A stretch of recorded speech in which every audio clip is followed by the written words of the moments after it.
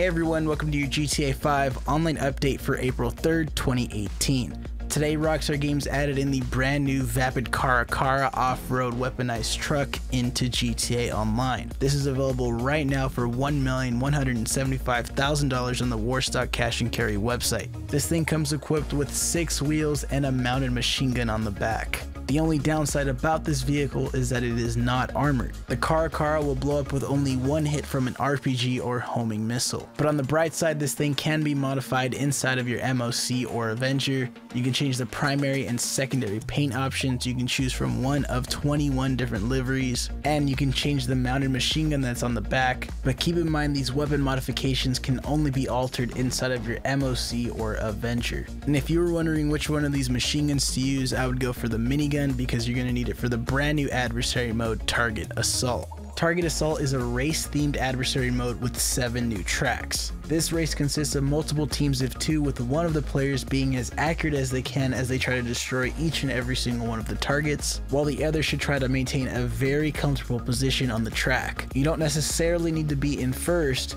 but you also don't want to be in last. You just want to try to gather the most amount of points possible. Overall, these races are pretty fun, and they can create some very memorable moments. There's also double money and RP on these races, so I definitely check them out. Some tips I definitely recommend is using custom vehicles with miniguns, since the custom vehicles tend to be a bit faster since you can upgrade them. That way you'll be able to hit your targets a lot faster because the rate of fire on the minigun is a lot faster than the machine gun.